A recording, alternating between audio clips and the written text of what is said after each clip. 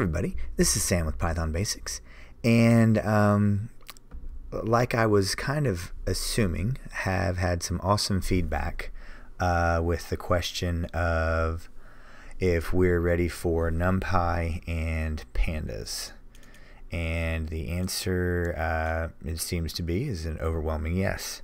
So this is going to be the first time that we've installed two libraries at one time. Install NumPy. So let's just go ahead and get that going. And I was really kind of hoping that we'd be ready for it, because we can really kind of do some really cool stuff with NumPy inside our matplotlib library, and also with our Pygame, because that can handle a lot of cool stuff. Alright, so then there we go. And if I didn't, and I'm thinking I'm in the interpreter. Okay, install pandas.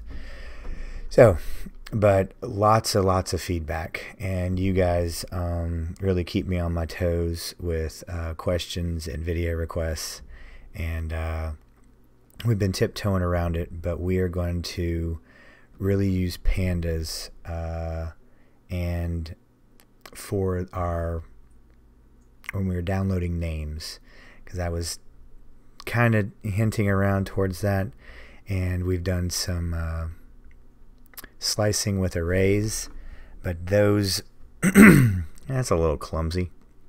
But pandas is perfect for that, and we're going to go through it slow. It can be very overwhelming, but guess what? We're going to do one topic at a time, and we're going to make sure we get it. So real quick video today. I think next video is the answer to Pop Quiz 3.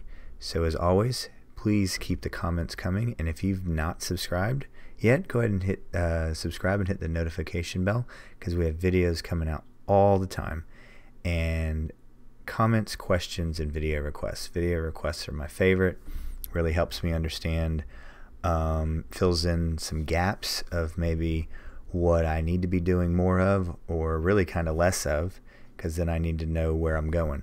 But as always, stay tuned. Thanks for watching, and we'll see you next time. Bye, guys.